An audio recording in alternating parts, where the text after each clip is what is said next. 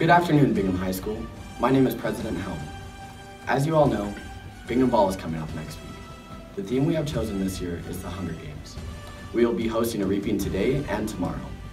Anyone is eligible to submit their own names or the names of their friends that wish to be selected as tributes. The grades have been split up and assigned to districts. Sophomores will be District 10, juniors District 11, and seniors will be District 12. The 6 lucky contestants will be selected and announced Monday morning during announcements. These tributes will have the honor of representing their districts and participating in various challenges during lunch next week. Based on these challenges, the tributes from the winning grade will be crowned as victors. I would like to personally invite you all to join us at the Capitol next Saturday, November 7th, and celebrate our victory tour.